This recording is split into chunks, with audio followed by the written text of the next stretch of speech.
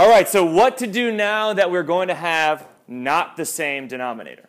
All right, so if we're not going to have the same denominator, we need to talk about how we're going to proceed. All right, so I had you guys read these two pages here, this one about finding the lowest common denominator, and then talking about that process that you learned about probably end of elementary, middle school, wherever you learned it, about how to do it. And you did it in the rewind. Okay, so you've already done this. The only change, again, is that we're going to have variables. Okay? So the way that I always tell students to approach this is when you look in the denominators, if you can factor one or both, you should do that. All right, so when I look at x plus 2, can I factor that? No. No, you cannot. But when I look at x squared minus 4, that is factorable. That is a special case, the difference of two squares. So that factors as x minus 2 and x plus 2. And again, that order does not matter. Okay, so if you wrote x plus 2 times x minus 2, that's fine as well.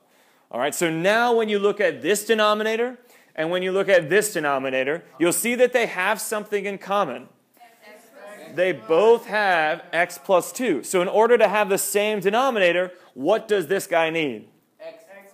X minus 2. So I'm going to multiply the bottom times x minus 2. And so now, do I have the same denominator? Yes, but I need to do something to the top as well so I don't change the expression. Also multiply times x minus 2.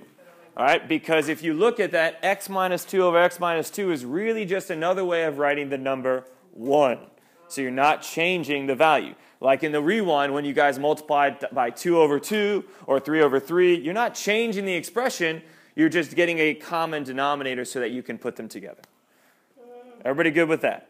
So if you can factor either of the denominators, you should do that. So let's find my new numerator for the left side.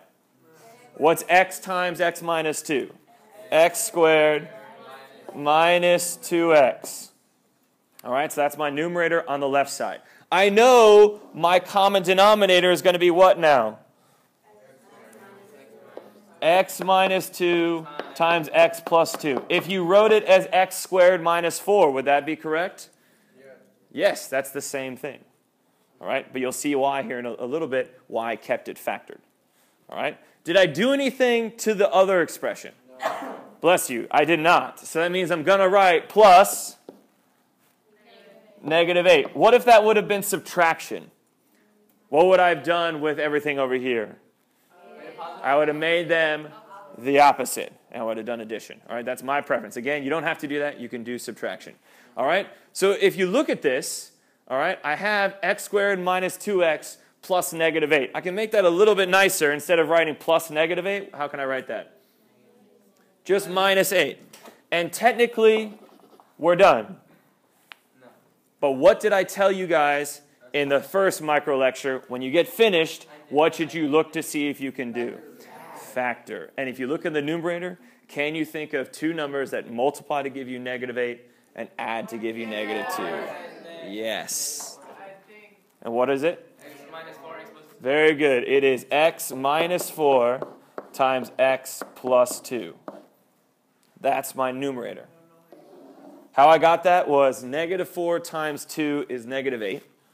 And what's a negative 4 plus 2? Negative 2. So that's what you're thinking. Multiply to give you the last one and add to give you the middle one.